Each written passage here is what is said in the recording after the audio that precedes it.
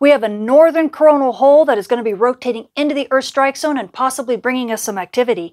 And two bright regions on the Earth-facing sun are boosting solar flux and firing mini solar storms. Those stories and more in the news this week. Space weather this week is definitely calming down a little bit. Last week we got hit by some fast wind from a coronal hole that brought us up to storm levels for a short while and did bring us some aurora. But since then we've been dealing with kind of a remnant coronal hole. It's brought us some pockets of fast wind and kept us pretty much at unsettled conditions. And now it's pretty much a waiting game. We have a northern coronal hole that's going to be rotating into the Earth strike zone, and if it looks familiar, yes it is. We've seen this one last month. It hit us and it did bring us up to storm levels from the fast wind from it. This month it's not looking quite as wide and it's not coming quite as far down in latitude, so we're not necessarily expecting all that much from it. Probably some activity, maybe storm levels, especially if one of these eruptions that I've seen up there actually precedes it. So it's kind of hard to say, but we are getting little mini solar storms. We've got two bright regions on the Earth-facing disk that have been boosting the solar flux, and if you watch them, they're also firing little mini solar storms. So it's interesting the activity we're seeing. These ones aren't Earth directed, but we will wait for that fast wind from that coronal hole to hit us, and we could get some more aurora. Switching to your M-flare threat meter, you can see we're still incredibly low when it comes to the X-ray flux, and therefore by proxy the solar flux is still low. We're well below the B floor when it comes to X-ray flux, and when those two regions rotated onto the Earth-facing disk, we did manage to pop a few small flares starting around the 12th, and that's actually when we were firing a couple of the mini solar storms as well. But this activity has managed to keep us into the marginal range for radio propagation. We hope the activity continues so that these regions remain bright enough to give us enough solar flux to keep us up. Meanwhile, we're probably going to last maybe the next 3 days or so, maybe a little bit longer, before things begin to tank a little bit and we'll drop back down into poor radio propagation.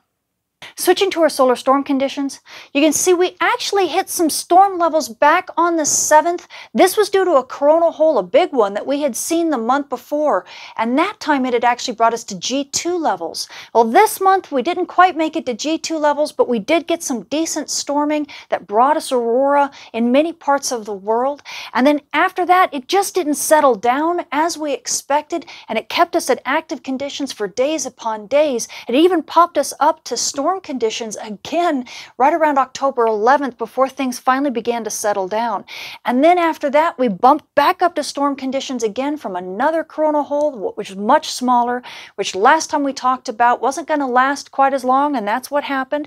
And then things have settled down, and that's kind of where we are now. We're kind of in a waiting game for this next coronal hole to rotate into the Earth strike zone, and we could easily start seeing storm conditions, or at least active conditions, starting around the 19th. And over the past couple weeks, we've gotten some amazing aurora over many parts of the world. And I can't possibly show you all of the shots that I've gotten, but I put some extra links in the description of the video so that you can take a look at them yourselves. So let's get started. We've got some gorgeous aurora with a reindeer in Norway. An aurora was seen in Finland. It was seen in Estonia. And it was seen in multiple places in Sweden. We saw it in Denmark, and it was all over Scotland. I got more photos from Scotland than I think anywhere else, strangely enough. And it's been seen in Ireland, and it was seen all over the UK. We've got shots from Shetland and from Norfolk. It was seen in Yorkshire, and it was seen in Northumberland. And as we travel over the Atlantic, it was seen in multiple places in Iceland. And as we go to the Western Hemisphere, it was all over Alberta. In fact, we had multiple field reporters basically at the same location. They didn't even know it, but they both shot the same bridge. And then as we go down under, we saw it in multiple places in Tasmania and also in New Zealand. So what else does our sun have in store for us this week? Well, this is stereo A, it's our backside monitor. You can see here's Earth, here's the sun, and here's stereo A staring at the sun from behind. What you immediately see are the bright regions that are on the west side of the sun in stereo's view. Those are the two regions that have now rotated into Earth view, and you can see they're firing off little mini solar storms and flares. And that activity is what has boosted the solar flux for amateur radio operators and emergency responders. So we're hoping that this will continue and it'll keep that radio propagation in a marginal range for everybody who's responding to Hurricane Michael and the devastation there. Now, meanwhile, we also see a few eruptions on the sun's east limb from stereo's view, and that's associated with this coronal hole. There's some activity there. We're not exactly sure what's going on. So we're going to be watching that to see if that is sputtered out or if there might be something brewing on the backside.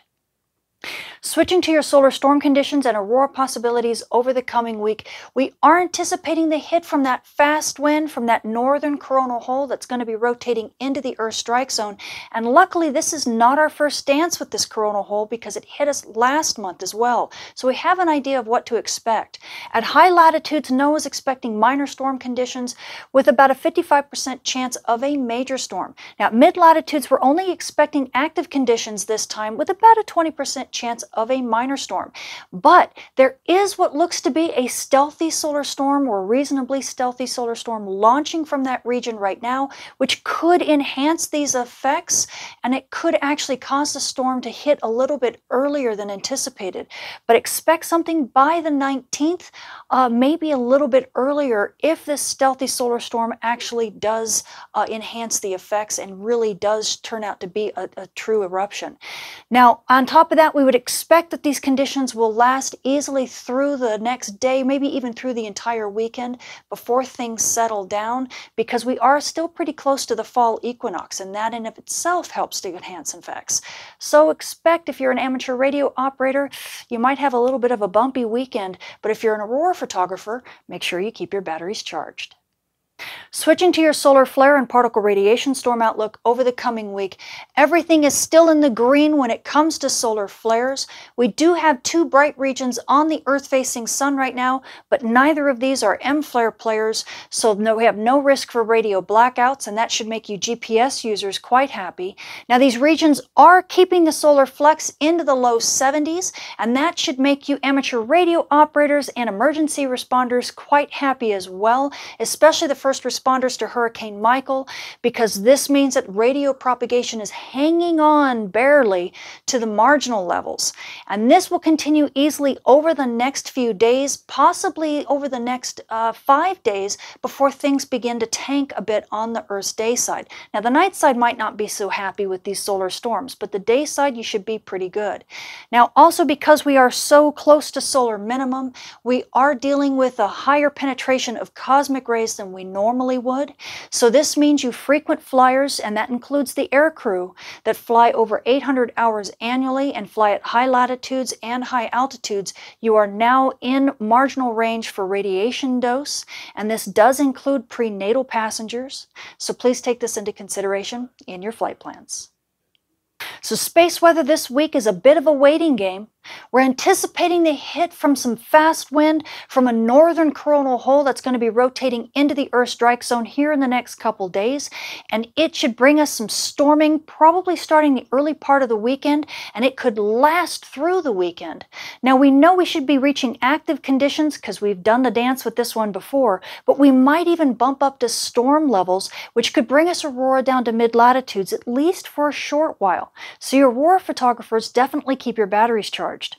Now, amateur radio and shortwave radio operators, we should be very happy because we do have two bright regions on the Earth-facing disk right now. They're actually firing off little mini solar storms, which is keeping us scientists kind of got our eyes on it. But it's also bumping the solar flux up back into the 70s, which means we have marginal radio propagation on Earth's day side. So you guys should have some decent propagation and some decent communications, at least on the day side, even when things get a little bit dicey on the night side during that solar storm this weekend. Now, GPS operators, well, you guys should be liking life pretty much.